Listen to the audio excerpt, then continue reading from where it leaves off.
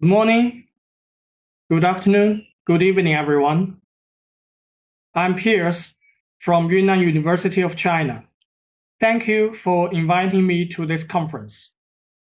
Today, my topic is Bhutanitis in China, its conservation and challenges.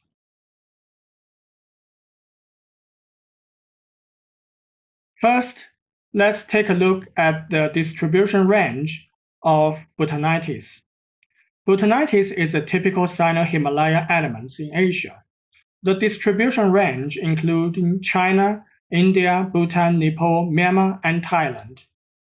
However, unfortunately, the population here in Thailand is distinct but extinct due to forest fire in 1983 as a result of severe El Nino.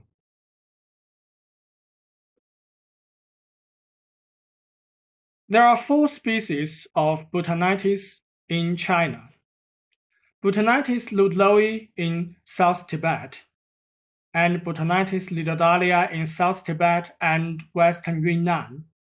The other 2 species, Bhutanitis tidina and mansfieldi, are both endemic to China. Bhutanitis tidina could be found from northwest Yunnan to Sichuan and to Qinling Mountains, while Bhutanitis mansfieldi is restricted in 2 areas of Sichuan province and Yunnan province here.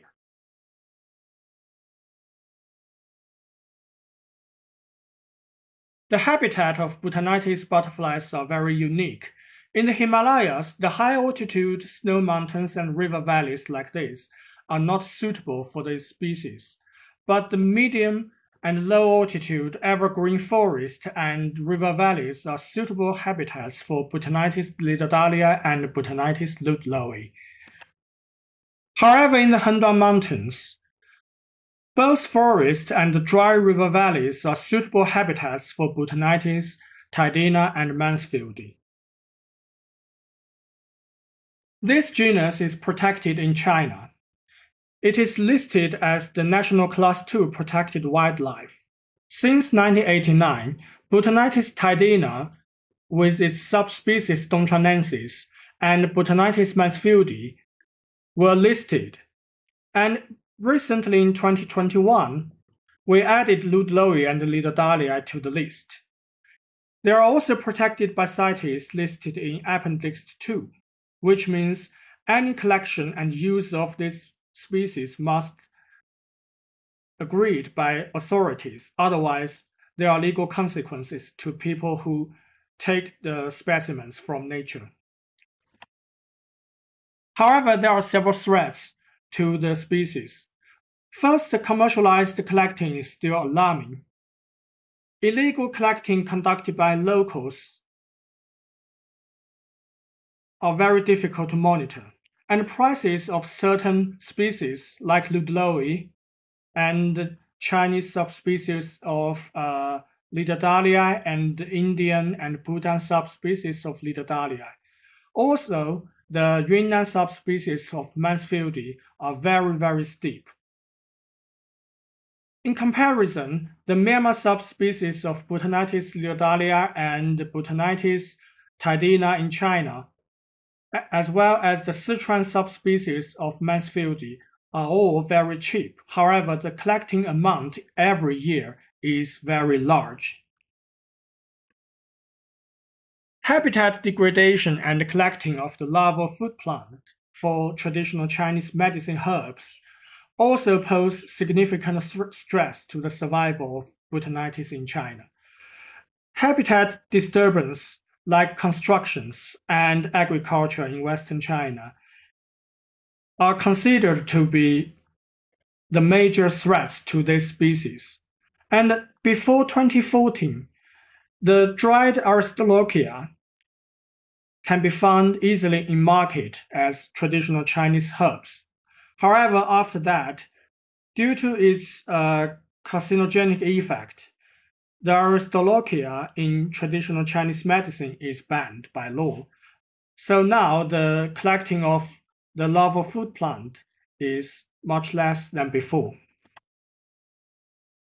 The next threat is limited genetic diversity among populations of certain species. Take Tidina, for instance. We discovered that among different subpopulations, the genetic diversity is very low, with only one dominant haplotype. These small subpopulations are all at risk in face of environmental change because any genetic drift can easily push them into the vortex of distinct. And the metapopulation of all populations together are also at risk. Next, and also very important, climate change are now very strong in this area. Under current climate scenarios, we can see the suitable range of Bhutanitis tidina is connected to each other, with only this patch of populations in Qinling Mountains isolated from the other parts. However, the major distribution range is safe. Unfortunately, under climate change in the future, in the 2050s, the high suitable areas of tidina gradually isolated from one another, especially under the influence of the extreme scenarios. By the time of 2070, the isolation is more obviously, and the contraction of the suitable area is very alarming, especially in Sichuan province. So the populations are isolated from one another, leaving them at risk due to limited genetic diversity and limited gene flow. As we can see, the contraction of the habitat is very obviously in this chart, despite of the increasing in high suitable areas in certain mountains. Because of these threats, IUCN assessed the 4 species of Bhutanitis, and all are not very optimistic. First of all, Ludlowi is now endangered already, with its population trend during the past 5 years unknown. Lidodalii is least concern, however, the population trend is also unknown. Tidina is now near threatened. However, its population trend near the past 5 years is decreasing, and the threats throughout its distribution range is ongoing in the future. And Mansfield is vulnerable and still decreasing now. However, the Yunnan's population is still at risk compared to the Sichuan population. The conservation measures we took. First is legislation. In 1989, the Bhutanitis tidina and Mansfieldi populations were listed by the protected wildlife in China. And in 2021, we added Bhutanitis ludlowi and Lidodalii to the list, with all synonyms used in China. The reason why we're doing this is, in the past, only certain subspecies were protected, and the dealers and collectors would say, my specimens are not protected by law. However, it is very difficult for the law enforcement agencies to distinguish one subspecies from another. So adding the synonyms and all species in the list would prevent legislation bias and result more effective protection. And also, our wildlife protection law dictates that any use of the specimens, live or dead, must apply for a permit in advance. Otherwise, there are legal consequences for the people who take specimens from nature. Thanks to the policies and legislation, and as well as the progress of protected areas and national parks in China, the populations of Bhutanitis now is more frequently seen in nature. As reported by this news screenshot here, The population of Bhutanitis lidodalia in western Yunnan is abundant. Here, as we can see in the right season, there are tens of hundreds of male mud puddling in the forest. And during the past 5 years, we can easily observe a female Bhutanitis tidina and its larva in the field in Yunnan province and Sichuan province. And also, we implemented a public education program in Yunnan province for Bhutanitis tidina, and we established the first mountain greenhouse for the species with public education purpose. Here we can breed tidina with the local communities participated in, and they are now aware of the importance and the vulnerability of tidina, and are very willing to participate in the protect of this species in their neighborhood. Conservation of Bhutanitis also involves captive breeding. Here in Yunnan, we did Lidodalia, and we found that a commercial species of food plant, Aristolochia ovatifolia, could be used as substitution in the captive breeding experiment. This can be also used to restore the degraded habitats in the future.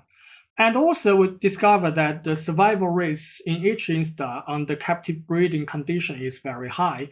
This is why Lidodalia is now least concerned by IUCN assessment.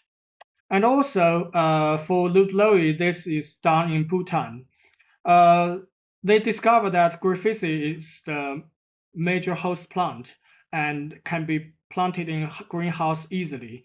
And also, they discovered several natural enemies during the breeding. These findings are very important and valuable to the conservations for Bhutanitis ludlowi population in China in the future.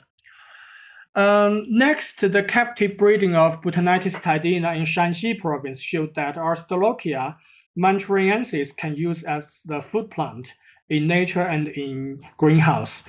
And also they discovered that the pupal mortality is very high in breeding, but the mortality of larvae is very high in nature, but we still understand the reason why. My team did the captive breeding of Bhutanitis tidina in Yunnan. They showed that we can use Aristolochia mollis as the food plant. This easy-to-plant species can be used to restore the habitat and very easy to obtain from the other plantations. We also discovered that pupal mortality is very high in winter in captive breeding conditions, but we still don't understand why this happened.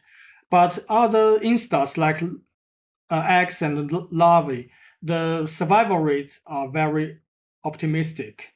Future research is required to understand this reason. There are several challenges for Bhutanitis conservation in China. First of all, most habitats are in western China, where the landscapes are more vulnerable to geological disasters and forest fires. Earthquake, landslide, and other geological disasters can easily kill butterflies in that area. For instance, in Taiwan province, a landslide followed earthquake made the Papilio marcon extinct in that area, and forest fire in Thailand due to El Nino killed Bhutanitis lidodalia population there. And also human activities in that area cannot be avoided because the local household and their livelihood both depend on natural resources. So future conservation programs must involve these indigenous people and community efforts. And next, commercialized collecting is still a potential threat, although the law forbids it. So we must understand how many individuals can be taken from nature without damaging the population's future. So the quota for collection each year must be assessed in the future, and the rational method of collecting must be formulated as well. Next, the Bhutanitis Mansfieldi in Yunnan province is still a myth. Since its discovery, only a handful of specimens were collected, especially around the 1990s by Japanese researchers. But during the last 5 years, there's no observation records of this species in the field. Lack of data becomes a bottleneck of conservation. We don't know why. So in the future, we must address this question and solve this issue. And for future research, we must understand the genetic diversity and the metapopulation resilience and how they interact with each other, how the genetic flow interact.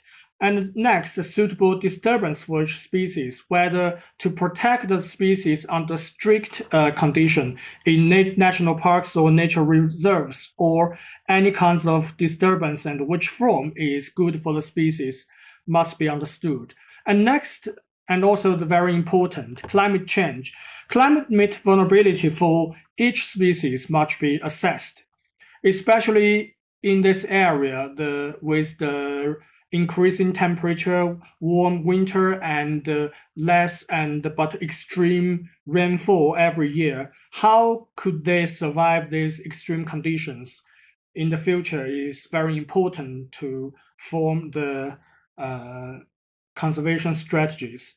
And finally, we must understand the life history of the Yunnan population of Mansfieldi, which is the nominotypical subspecies.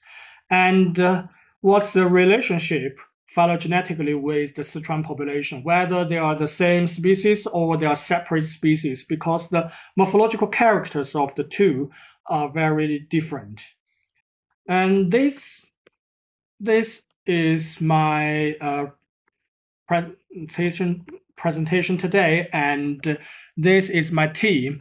They traveled a lot during the past 5 years through Yunnan and Tibet for Bhutanitis species, for the conservation, for taxonomy, and for many other research.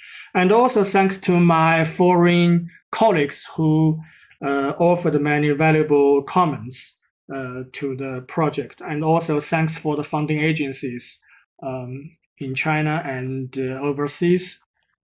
And thank you for your attention. Thank you. That's all.